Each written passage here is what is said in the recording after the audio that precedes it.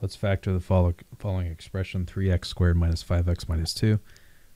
So no matter what, because 3 is odd, or a prime value, one of my factors is going to have 3x in front of it.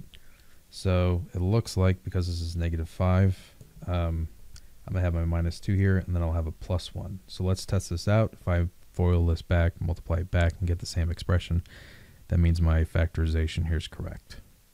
So 3x times x minus 3x times negative 2 plus 1 times x, and then plus 1 times negative 2.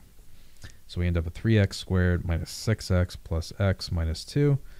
And combine everything, 3x squared minus 5x, because negative 6x plus x, minus 2. And because that matches up with the original expression, that means this factorization here is correct. And that's it.